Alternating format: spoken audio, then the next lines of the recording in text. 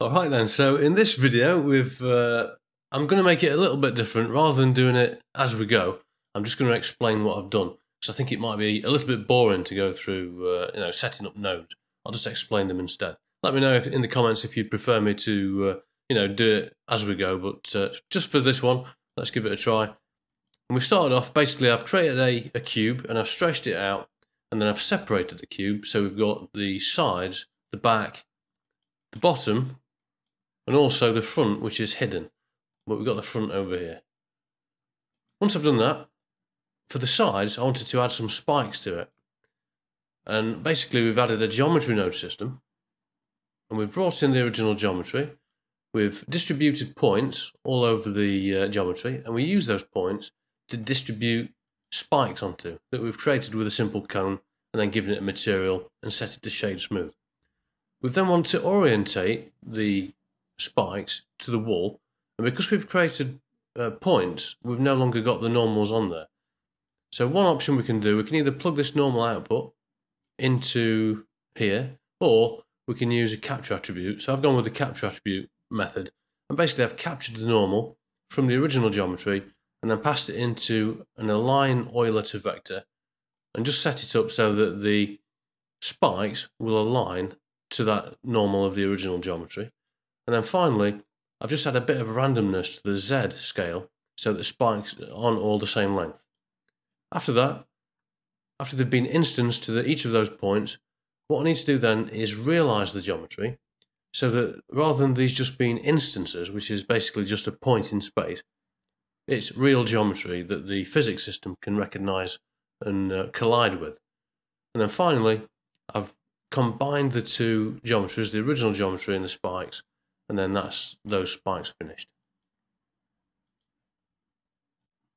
For the wall material, I've then just created a really simple shader, which is basically a noise texture controlling the mixture between blood and a Musgrave texture, and that's also controlling the metallic and the roughness.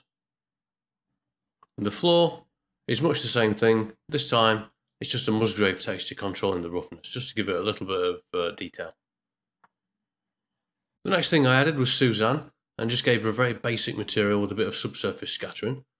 The important thing for Suzanne is that she's got some cloth simulation on her, and also collision, so that the bum that arrives at the end there can collide with it as well. So for the cloth simulation, it was trial and error, and basically I arrived at these sort of figures. But it always depends on the number of vertices you've got in the object. The more vertices, then the heavier it is, and you may need to either reduce the vertex mass or change the settings. But I arrived at these sort of settings to get the look I was after. If you want to try these or try your own. One thing that I did also add was some very mild internal springs, which just allow Suzanne to keep a little bit of shape so that she doesn't completely collapse in on herself. And then we've also got object collisions and self collisions so that she doesn't sort of intersect with herself. She'll always collide with other parts of her own geometry rather than passing through.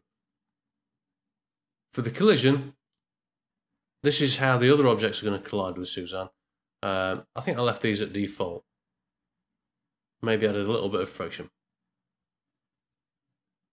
To make sure Suzanne can interact with the rest of the scene, I've added a collision property to the floor, the back of the chamber, the sides of the chamber, and also that hidden front as well, just so that she couldn't sort of fall out into the scene.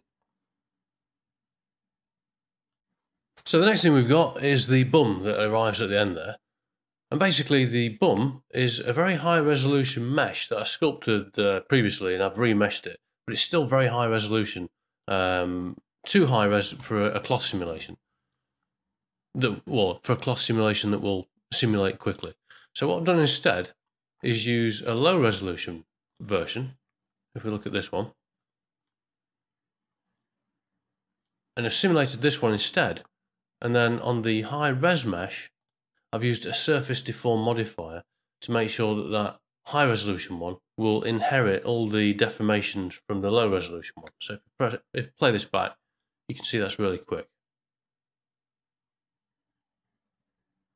And what I also did, which I decided not to keep in the final one, if we look down here, I've created a couple of shape keys on this low res one, and basically the shape keys expand the torso. So if we click on this one, you can see it just gets a little bit bigger, and that was to emulate the laughter, which was controlled by a modifier in the graph editor, just a noise modifier, which was restricted to a certain point, so it started at the same time as the laughter.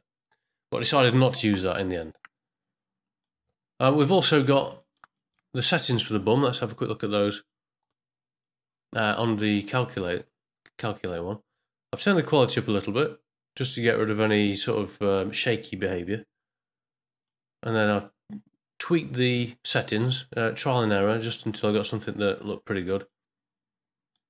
Turned on internal spring so it doesn't lose all of its volume. Basically, an internal spring is like a line that connects between two different points inside of the geometry, and they restrict the amount of movement that can happen on that surface. And then finally, we just turned on self collisions, and object collisions are left at default. And just to make sure that the bum was nice and smooth, what I've also done is made sure that the one that's been simulated has got a subdivision and also a smooth on it. Otherwise, it got a little bit too lumpy, and it was quite obvious in the high-res mesh. What I've also done is animate the visibility of that bum. So you can see over here, we've got little green icons on there. And basically that means that when Suzanne goes past initially, it's not there. And then once it's outside of the camera's view, it will pop into, its visibility will come back on, and it will appear in the renders, then it will drop down. I also needed to make sure that I turned off the collision, so I've animated that on the side chambers, so that as soon as Suzanne's on the floor and she doesn't need to interact with those spikes anymore, I've animated it off just until the bum gets down to the floor, and then I've turned it back on again so that it can start interacting with the spikes itself. And then I added a reflection plane so that we've got realistic reflections on the ground. There you go, so it's better than the built-in ones. I've also turned those on as well though, so we've got the ambient occlusion turned on just to give us some shadows, and we've turned on screen space reflections for the walls, so you can see we've got the reflection in there. And we've also turned on a little bit of motion blur. I've turned it down a little bit though because it was quite a fast moving scene, and that will just add a little bit of just make it a bit more pleasant on the eye during the animation. Oh, and then to animate the camera, I just did that by hand. So basically, I moved the camera to follow Suzanne as she went down. So I'll let it play, and then I'll turn on record here in the timeline. I'll just move the camera to where I want.